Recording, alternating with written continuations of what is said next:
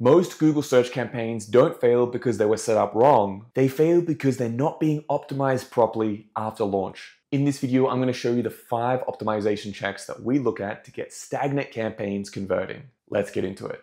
Okay, to properly optimize your Google search campaigns for your e-commerce store, these are the 5 things you need to be on top of. Your keywords, your ads, your ad assets, how you're allocating your budget, and your bidding strategy. Let's break them down one by one, starting with keywords. This is how people either win or waste a lot of money with Google search ads for their e-commerce store. Start by checking your keyword performance. You want to identify which keywords are actually driving conversions and which ones are just spending the budget without bringing in any results. But before you look into your dashboard and check out the results, you need to make sure that your conversion tracking is set up properly. That's what tells you how many real conversions you're getting, how much they're costing you, and what kind of return you're making. If your Google Ads conversions don't line up with your actual store's orders, your tracking is off and you're going to want to fix that right away. I've got a step-by-step video on how to set up conversion tracking. I'll leave that down below. All right, open up Google Ads and click on your search campaign. Now, let's talk about time frame. For most accounts, looking at the last 30 days gives you a clear, more stable view of performance. It evens out random spikes or drops and helps you spot real patterns. But if your campaigns get steady traffic and conversions daily, you can also look at the last 7 days to catch any recent shifts. Okay, now under audiences, keywords, and content,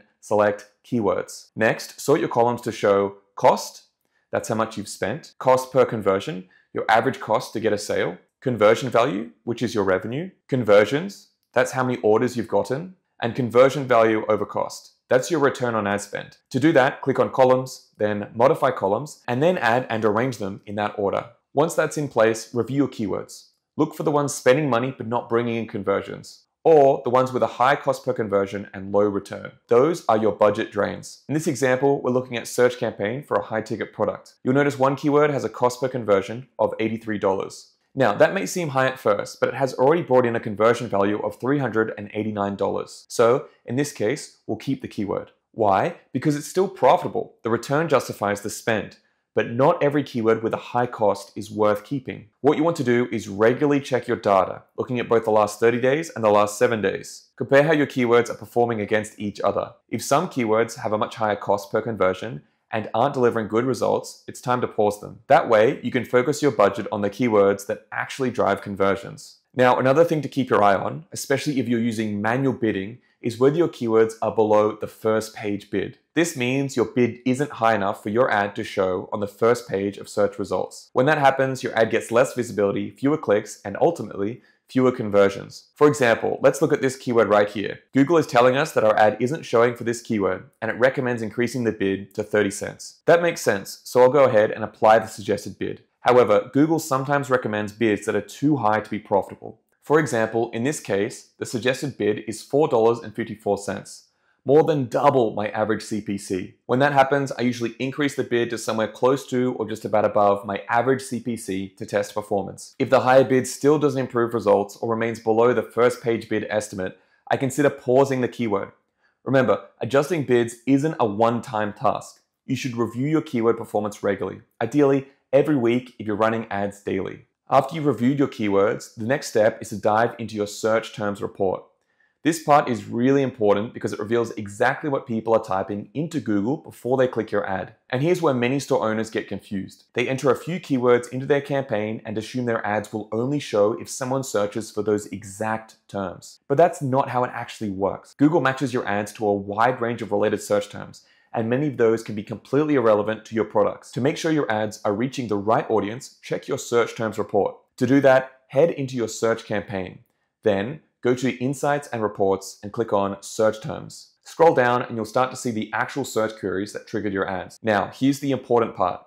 Look for any terms that don't align with what you're selling. For example, in this campaign for a store that sells high-ticket headphones, we see the search term headphone repair near me. That person isn't looking to buy new headphones. They're trying to fix an old pair, so this is not someone likely to convert. In this case, I'll select the term and click Add as a negative keyword. You should do the same. Go through your search terms list and check what Google is showing your ads for. If the terms aren't relevant to what you sell, exclude them. But be careful not to exclude keywords that are actually valuable. Let's say you sell Christmas decor and you come across a term like Christmas event decorations rental. If you only sell products and don't offer rentals, that search isn't a good fit. So Instead of excluding the full phrase, just add rental as a negative phrase match. That way, you block the irrelevant part without stopping your ads from showing for search terms like Christmas decor wall hangings. This keeps your ad focused on the right audience and helps you make the most of your budget. Okay, now that you reviewed your search terms report, it's time to focus on expanding your keyword list. Here's a goldmine that you don't want to miss. Use the exact phrasing from high converting search terms to expand your keywords. This helps your campaign show up for the real language your customers are using. Look for terms in this list that are already generating conversions. You'll be surprised how many converting terms you never thought to add as keywords when you first set up your campaign. When you find those, add them to your keyword list. That way, your campaign will appear for more relevant searches and bring in more conversions. And here's the key. Adding strong performing search terms as actual keywords gives Google more clarity and control. It helps the algorithm find similar high intent searches, improving both your reach and your conversion rates over time. So make it a habit to check this report weekly and use it to exclude irrelevant terms and add the high converting ones to your keyword list. Alright, once you've looked over your search terms and fine-tune your keywords, it's the perfect time to revisit your ads. So first, ask yourself, are the words in my headlines and descriptions really matching what my best customers are searching for? This doesn't just apply to your ads. It's important for your ad assets too,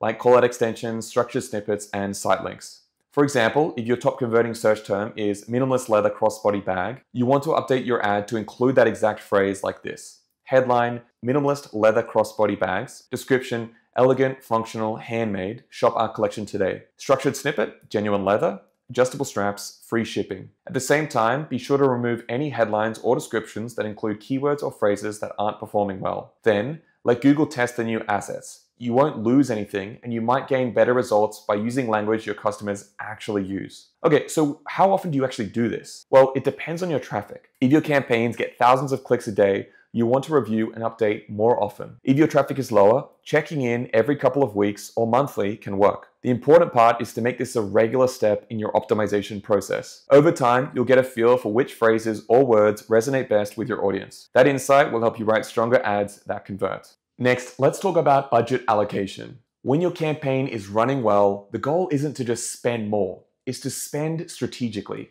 You need to give Google enough budget and data so its system can learn and optimize effectively. Ideally, your campaign should be set up to get at least 10 to 15 conversions per week. That's the sweet spot for the algorithm to do its best work. So for products priced between $50 to $150, that means starting with a daily budget of $20 to $30. Once your campaign is generating consistent conversions with a stable ROAS, you can then increase your budget. But don't jump too fast. A gradual increase of about 10% each time keeps things steady and avoids overwhelming Google's algorithm in the process.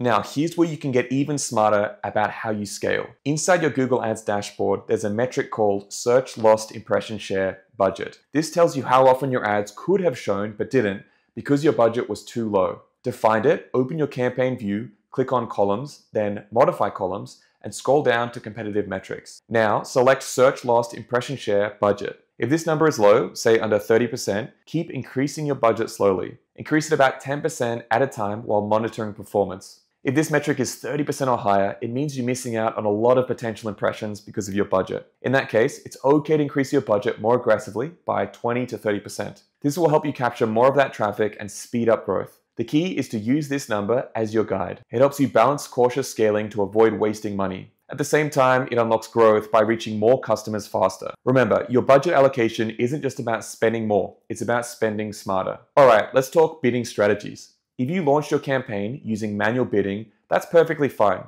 It gives you control while gathering data. Once you've hit around 20 conversions, switch over to maximize conversions. That's when Google's smart bidding takes over and starts optimizing for you. If you didn't start with manual bidding and already have 20 conversions or more, that's okay. Just make sure to switch to maximize conversions. Here's how to do it. Inside your campaign, go to Settings, scroll down to Bidding, then click Change Bid Strategy. From there, select Maximize Conversions and hit Save. Now, once you've switched to maximize conversions, let it run for at least 2 to 3 weeks, or until you've reached 30 to 50 conversions.